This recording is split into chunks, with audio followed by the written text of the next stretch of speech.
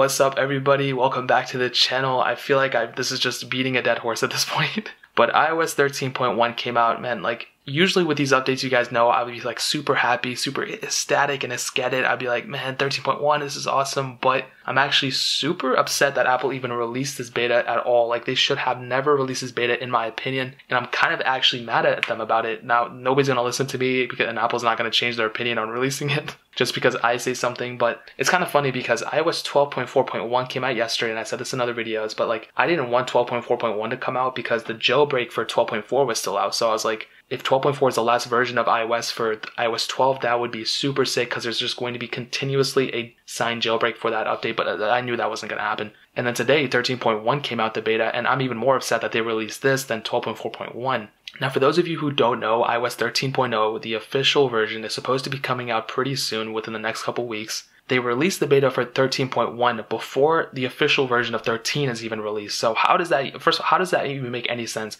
How do you release a beta that's ahead of the beta that you already have of the future version of iOS? Like, you released a beta in front of another beta that hasn't even been released. Like, it makes no sense at all. I think this is just a placeholder update though, because the feature that it brought, 13.1, it brought Siri automation. So I don't even honestly know what that means, but within Siri shortcuts, it does add, I guess, a little bit of capability for something. So you guys probably know more about this than I do, but there is a little bit more you can do with Siri automation, so that's awesome. And this makes me think that this is more so a placeholder update, mostly due to the fact that 13 is still in beta form. So I think they're going to release the iOS 13 betas. I think beta probably like 10, hopefully very soon within the next couple of days. So that's fine and dandy, okay, whatever. But here's the bigger issue. iOS 13 is already technically out of date if you think about it, even when the official version of that comes out.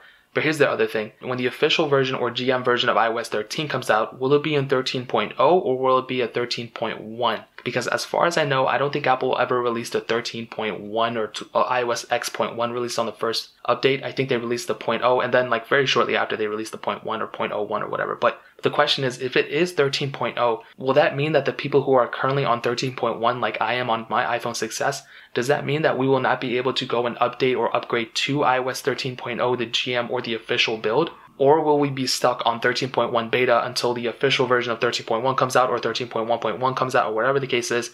And will the build number change between these two? Like, I have no idea, man. This is just like so confusing. I wish they never released this update. Or I wish they released iOS 13.0 beta 10 or whatever that now we're at. It makes no sense to me. I don't know why they did that. But I did run a benchmark for those of you who are wondering.